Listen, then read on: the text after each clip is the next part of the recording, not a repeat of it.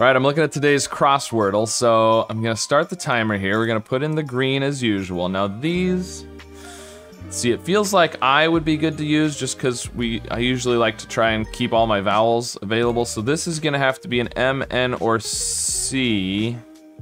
And then, ooh, and then the I up here will have to go there because it can't be in either of these positions. So if I use C, I can't use C because then the C would have to go there or there. So this can't be C, so it has to be M or N. So something like,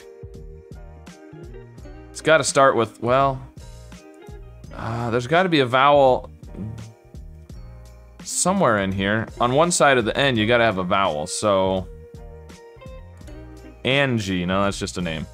Auntie? No, no good. What about an O? Onesie? No. U? Untie, untie. Okay, so then this has to be the N, and this has to be the E. So reigns, and this can't be I or N, it has to be an E. So we just need something up here that is let's see. We've got some vowels still, so we could do A, L, something like that. Something like,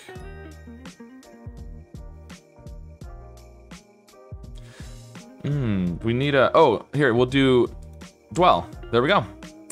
All right, so 1:39. I feel pretty good about that. That wasn't too bad. The first, or I guess the third word down, but the first word up was the trickiest one, I thought, just trying to figure out a word with the IE at the end, and I knew there had to be a vowel on one side of the end, so interesting. So that was my solution. Let's look at the show another solution, see what else there was. Also used untie and reigns.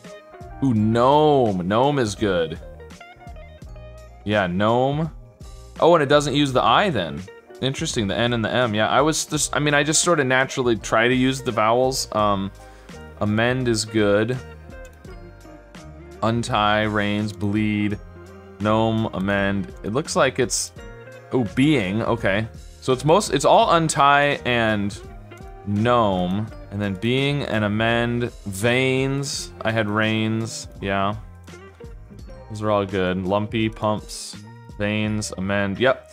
So there you go. I'm sure there's some other words that work. It usually only shows you, know, semi-normal words. In these show other solutions, it doesn't give you like the really weird things like kuch and whatnot. So there you go, that was my solution. Let me know how you did with today's Crosswordle. Be sure to like and subscribe, and I'll see you again soon with some more puzzles.